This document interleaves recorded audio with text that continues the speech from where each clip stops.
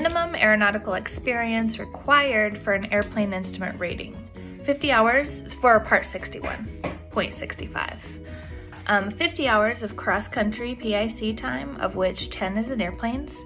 40 hours of actual, of which 15 is with a CFII, including 1 cross-country flight of 250 nautical miles along airways or to be directed by ATC routing, an instrument approach at each airport, 3 different kinds of approaches using navigation systems, and with a filed IFR flight plan. Also, at least 3 hours have to be in the last 2 calendar months prior to the practical test. Personal documents required for flight: pilot certificate, medical certificate, authorized photo ID like a passport or driver's license, and outside of the US, restricted radio telephone operator license. The aircraft documents required for flight: AERO, airworthiness certificate, A, airworthiness certificate, R, registration certificate, O, operation limitations, and W, weight and balance data from Part 21.5, 91.103, 91.9, 91.203. Aircraft maintenance inspections required for IFR is Aviate, A-V-I-A-T-E, A, annual inspection every 12 calendar months, Part 91.409, V, VOR every 90 days, Part 91.171. I means 100-hour inspection, 91.409. A, altimeter, altitude reporting and static system every 24 calendar months, 91.413. T, transponder every 24 months, 91.413.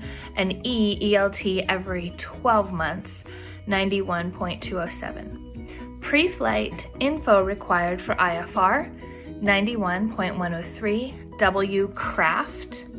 W, weather reports and forecasts.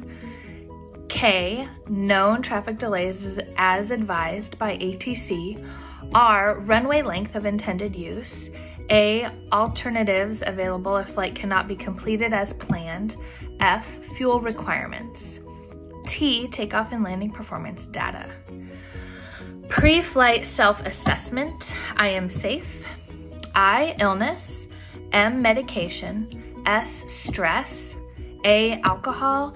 8 hours bottle to throttle, no more than 0.04% of alcohol in your bloodstream. F, fatigue. E, emotion or eating. Risk management and personal minimums. PAVE, P-A-V-E.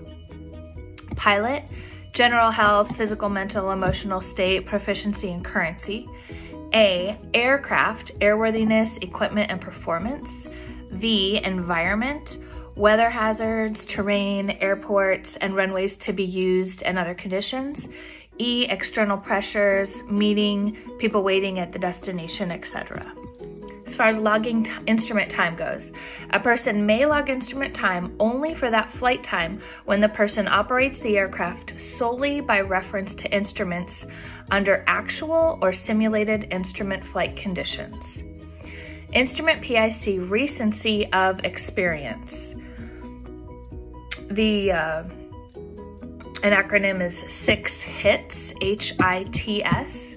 So the last 6 calendar months under actual or simulated instrument or flight training device simulator in the same aircraft category, you log 6 instrument approaches, holding procedures and tasks, intercept and track courses through the use of electronic navigation systems, or use an ATD, which is basically an approved PC, flight simulator, and hardware in the last 2 calendar months prior to the flight.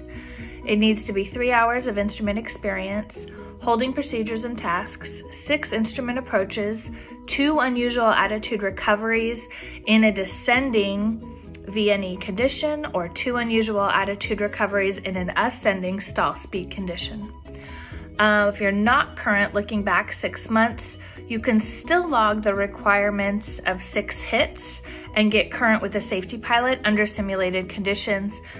So the safety pilot, instructor, or pilot examiner. The safety pilot must be at least a private pilot with the appropriate category and class. He must have adequate vision forward and to each side of the aircraft. When using a safety pilot, the aircraft must have dual control systems. Looking back 12 calendar months, if the months are not current, you need an instrument proficiency check by a CFII examiner or approved person. And then certain IPC tasks found in the table at the end of the instrument PTS can be completed in an approved flight simulator or FTD. However, a full IPC can only be conducted in certain full motion simulators or in the actual aircraft, since some tasks such as circling maneuvers could not be completed on low-end FTDs and simulators.